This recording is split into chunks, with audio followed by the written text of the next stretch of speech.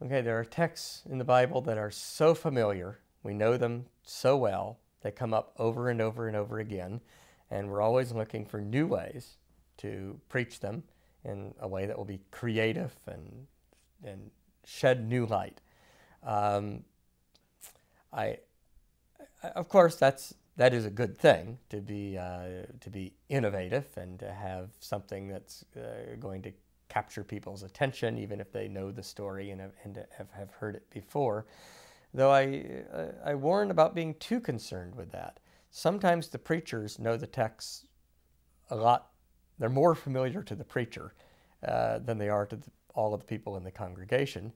And just because we've preached on this text many times before, it doesn't mean that everyone else has heard the message.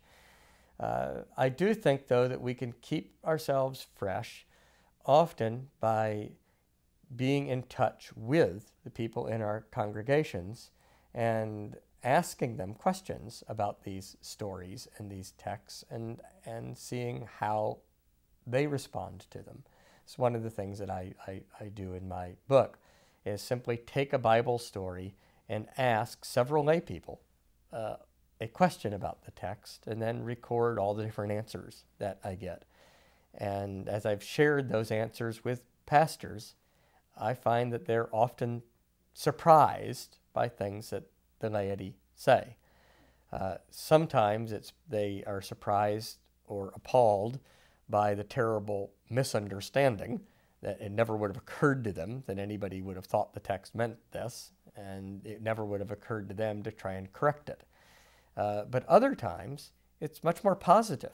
The laity are indeed finding something in the text for themselves that the preacher just perhaps would not have noticed. I think this is it's a healthy discipline to have a trusted group of people in the congregation with whom you are dialoguing about scripture texts, and they help to teach us and to give us fresh insights.